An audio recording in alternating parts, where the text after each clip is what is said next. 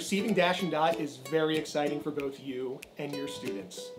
When they arrive, why not share in the fun by opening the box with them? Let them get excited and see what's inside, because these robots are going to be spending a lot of time with you and your students. And you'll quickly see the bonds these students form with these two outgoing personalities. Now, as you unpack your boxes, you'll find Dash and Dot and some accessories along with an instructional booklet.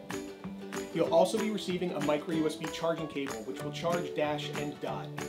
And in fact, the robots are already charged and ready to go once you unpack them. Now, when it comes time to charge, you'll want to plug them into a USB charger, which are typically found on iPads, Android tablets, or Kindle Fires, but any USB charging brick will work to fully charge Dash and Dot.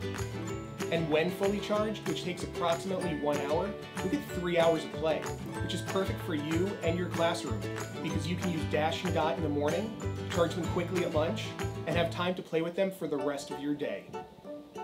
You'll also be receiving accessories like the Lego connectors, which will allow you to build your own accessories, create fun costumes, or connect the robots together to take Dot for a ride. You will quickly see how well made Dash and Dot are. From their toy-tough plastic shell, you can be sure that they'll stand up to many, many days of use in your classroom. And because they're tough, you can easily wipe them down to keep them clean and germ-free. So we recommend cleaning materials that are non-abrasive, so you don't damage the robot's beautiful blue shine.